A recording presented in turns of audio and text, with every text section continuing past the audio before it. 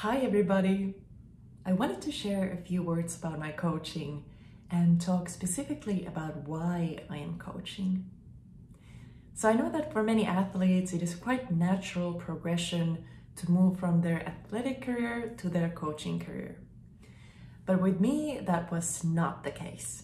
I actually had a lot of inner resistance towards becoming a coach.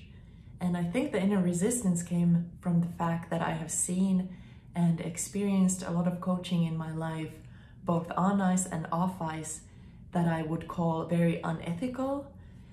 And so I know how devastating the effects of that kind of coaching can be, especially if you have experienced that as a child.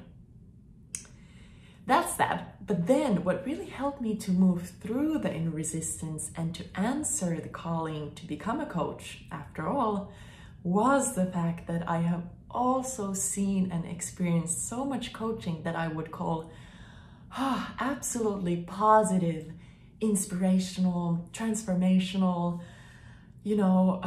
sometimes even life-giving, life-saving, to be honest.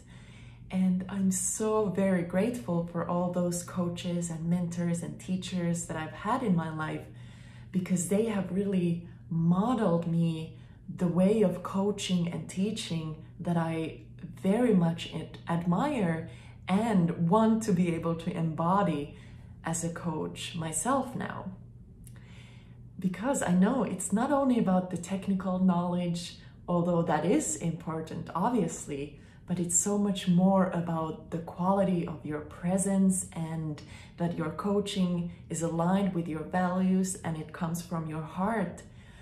Because that really reduces the risk that you might harm the people that you work with, especially children, and it also increases the chances that you would be a very positive, empowering force in those people's lives that you have the honor to coach.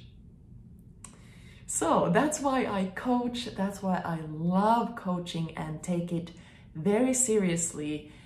It is a sacred job, I think.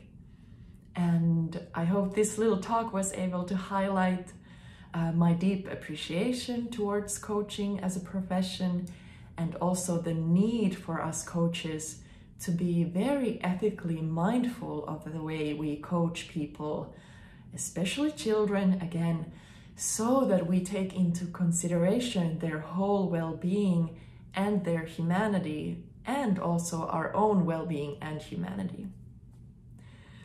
All right, I think that was all for now. Thank you so much for listening, and I hope to speak to you soon again. Bye-bye.